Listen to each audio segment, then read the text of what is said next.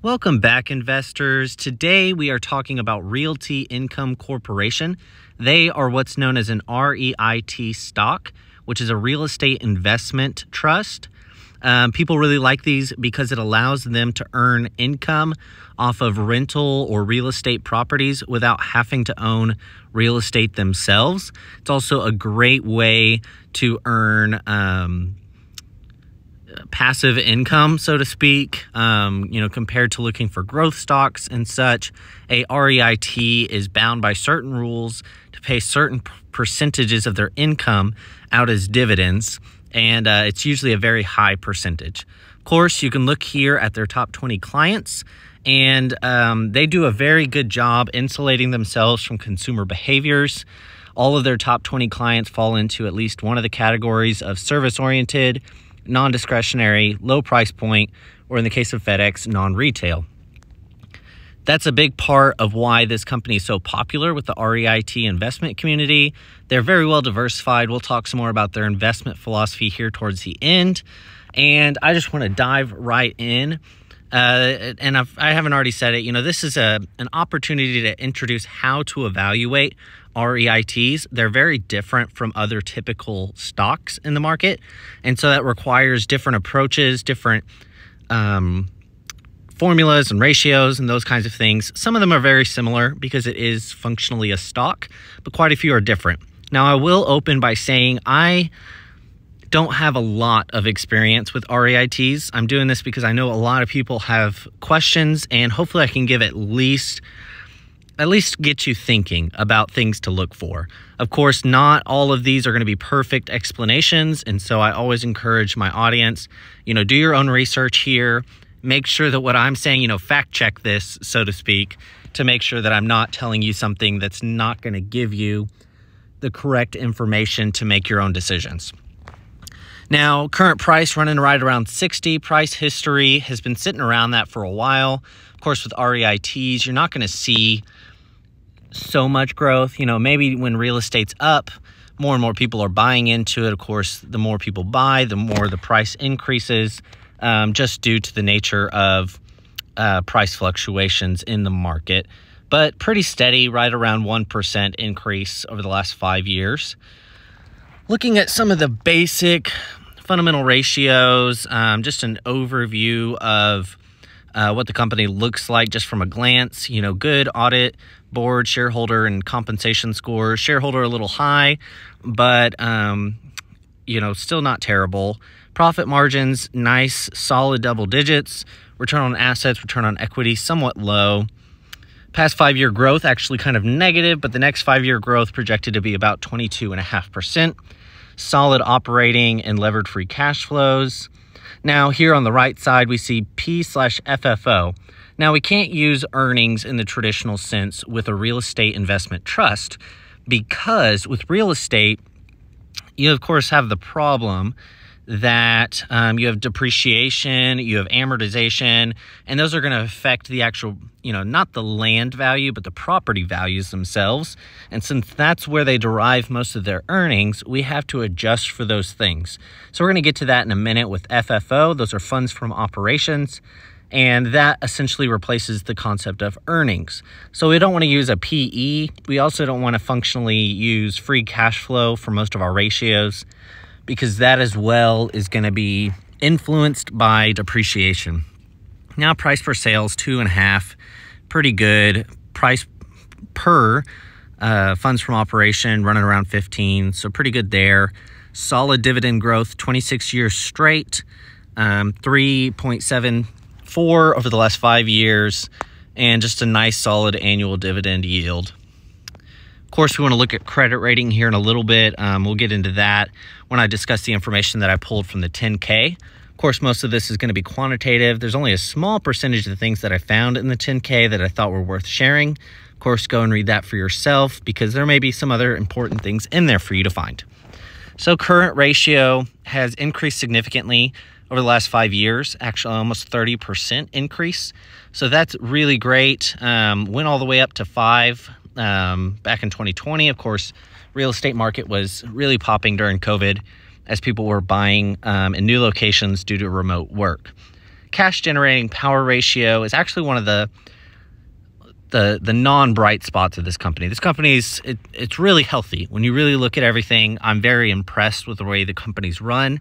I'm very impressed by the competitive advantage that they've managed to build in their selectiveness. Now, on cash generating power ratio, that of course is the ability to generate cash from operations.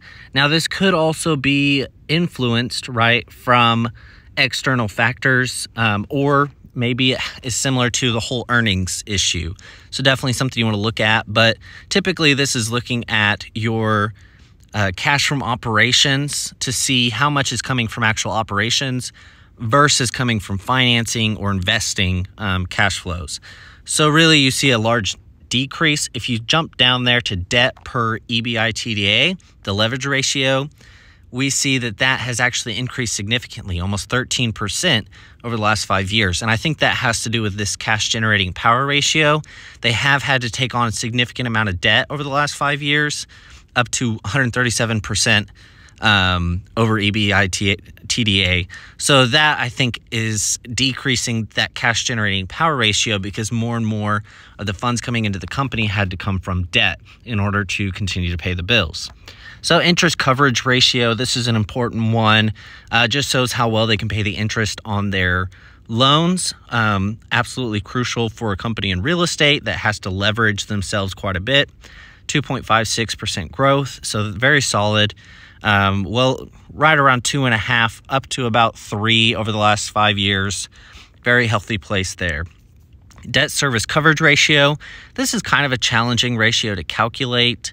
But it essentially looks at how well they can cover their debt from the actual, again, operations income that's coming in. Of course, you know, you can kind of see here on the left, I made some notes, and to a great deal, you really kind of got to dig into interest payments and principal payments. I didn't dig that far in.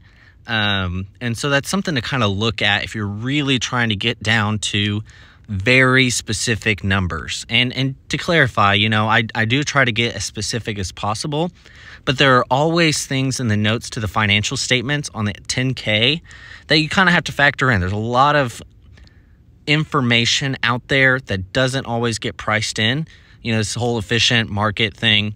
You know, some analysts do the work and they're very thorough, but there's quite a few that just look at the surface level and price things in that way. On the capitalization level, how they fund the corporation, again, debt levels have increased significantly, kind of a negative, but again, mostly positive. Debt to assets has decreased, so that's good. More and more assets on the books compared to the amount of debt. So that's typically represents a greater amount of equity as well. Looking at tangible book value per share, that's increased by about 6% over 5 years, so that's good as well.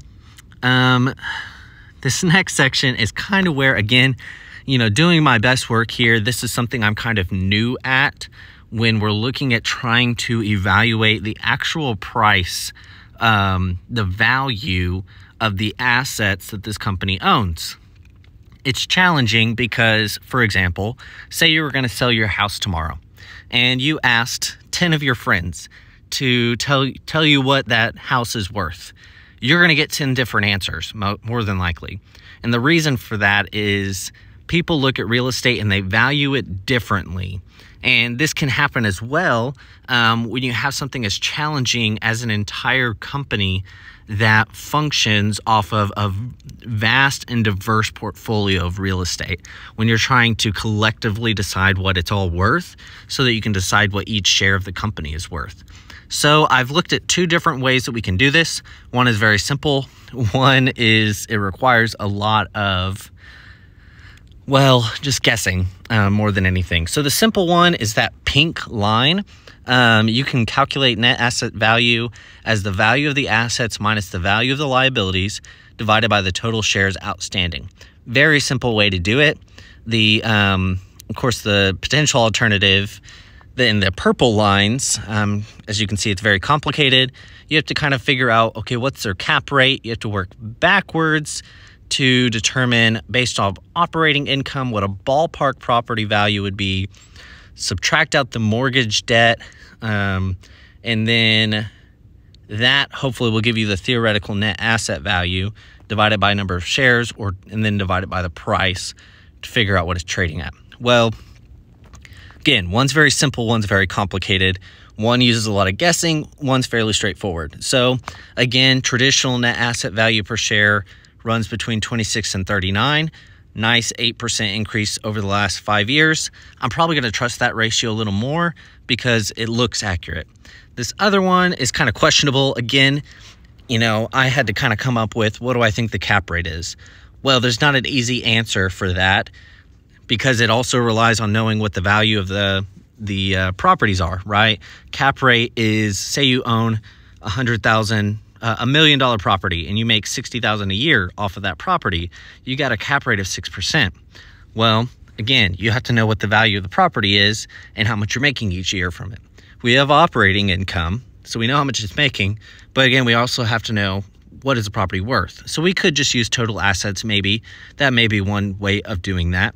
But as far as the cap rate, I just used return on average assets, and I just averaged out that over the last 5 years and used that rate.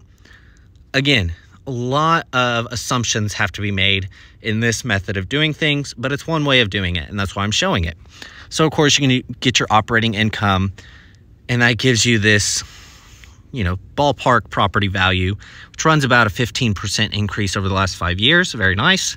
Take out the mortgage debt. Here, I just used total long-term debt because it's an example and I didn't dig too deep, but you can typically find some of the mortgage debt in the 10K. I didn't feel like it gave me enough information to really give a good answer to that. So again, I just used total long-term debt. Of course, that's not accurate because it's not all mortgage debt. That gave me a theoretical net asset value, which increased by around 3% over the last 5 years. I felt like that was fair, but then you divide it by number of shares and you have a negative 12% increase. So maybe I messed up something there. Again, you know, I always encourage you, double check this stuff. I'm presenting it just as an introduction to the concept, not to say I've got it totally figured out. So, you know, we can take that down here. And we're going to come back to that net asset value when we get into distributions. You know, typically I look at working cash flow, I look at capitalization, I look at profitability. When in REIT, you really have to look at distributions. That's the whole allure of owning that stock, that company, is because it's going to pay you. And you need to know how much you can trust that company to continue to pay you, to continue to earn enough to afford to pay you. You're not as worried necessarily about other things because that's typically your biggest concern. You're wanting some kind of passive income from owning this compared to maybe a growth stock. So on profitability, very good signs here. Again, we have to use FFO, funds from operations, or AFFO, which is adjusted funds from operations. And we're using that in place of earnings per share because earnings per share is inaccurate with an REIT.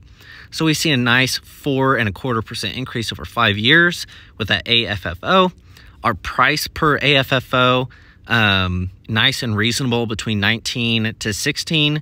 So a nice 3% decrease over 5 years. That's what you want to see there. On revenues, we see a 20% increase over 5 years. Very healthy place there. Operating income, roughly 14.7. So very good increase there. Our operating margin, so when you factor in expenses, you know, it is a decrease over 5 years. So that's not great. And then our return on average assets, again, we have to use AFFO for this, and that is a decrease of 4% over 5 years. You want higher than 5%, and they pretty much stay there except for 2021. And so nice, healthy place, I think, for Realty Income Corporation.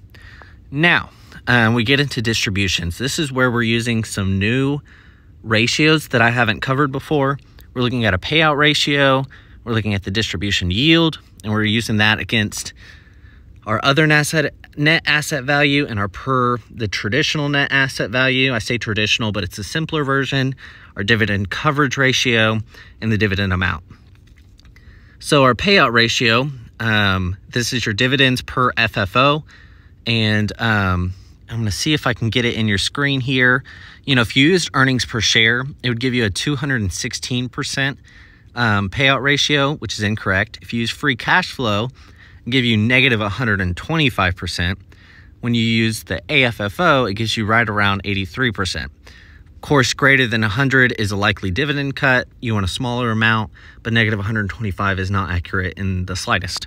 So we use FFO, and we get a nice, mostly decrease, which is good, but it hits around 94% in 2021. So kind of a negative there. I've highlighted it. On our distribution yield, again, depending on how we go about calculating this, what assumptions we make, we either see that increasing by 16% or decreasing by 5%. Now, the distribution yield is different from a dividend yield. This is looking at total funds that you can distribute versus necessarily what you distribute. And it factors in some different things than your dividend yield. So definitely go look at that because, again, very different. It sounds the same, but it's not. Now, looking at our DCR, our dividend coverage ratio, again, we're going to use AFFO, and we get a nice 1% increase. So really just, you know, you want to see more than 100%. That means they can cover it. And of course, we see well over 100, 120s, 130 for 5 years. So very healthy place there to be able to cover the dividends they're paying out. They make plenty of income to cover that. Dividend amount, again, over the last 5 years, 2.3% increase. Very healthy place to be at. And so again, noteworthy, like I said, there wasn't a ton of stuff in the 10K I felt like I really needed to bring up. No major red flags, I feel like. Just basic ballpark information about the company that I think all investors should know. They're very retail focused. As I mentioned, they're the monthly dividend company because they pay monthly. They have, this is one of the really cool things, they have a 99% occupancy of 12,237 properties across 84 separate industries. They only have 123 properties, I think, that are not filled at the moment with people leasing.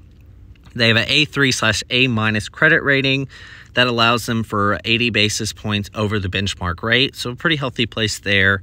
I think that some of the challenges of the last year have made REIT susceptible to having not as great credit because there's higher likeliness of their tenants or clients not being able to pay.